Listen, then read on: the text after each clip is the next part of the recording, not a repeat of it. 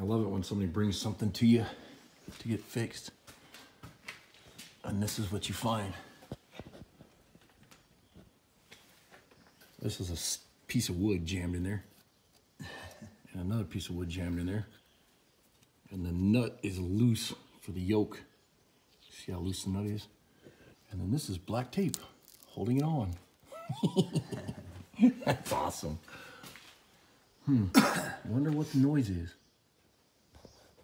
And then what they did is they took the bolts out of the differential cover, dropped this, left the oil out of it, so there's no oil in there for the bearings, because you have outer bearings right here. But the spider gears, when you take that cover off, everything just falls on the floor. There's nothing on the inside of here. It's blown to smithereens. It's in a bucket, 5-gallon bucket in the back of the Jeep.